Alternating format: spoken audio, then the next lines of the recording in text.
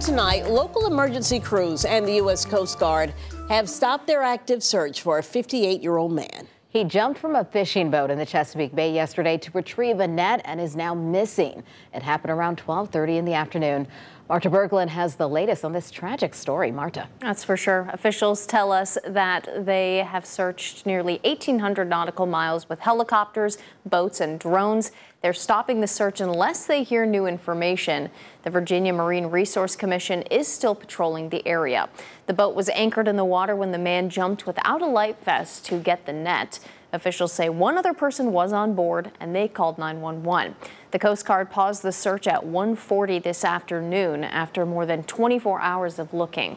A spokesperson from the Hampton Division of Fire and Rescue praised the team efforts of the agencies involved. We all work together. Everything runs really smoothly, and there's no hiccups to speak of. Everybody gets along. Everybody has a mission to do, and they all come together, as one unified command. In a statement, Coast Guard spokesperson Commander Peggy Britton said in part, "In these challenging times, we want to emphasize the comprehensiveness of our search efforts.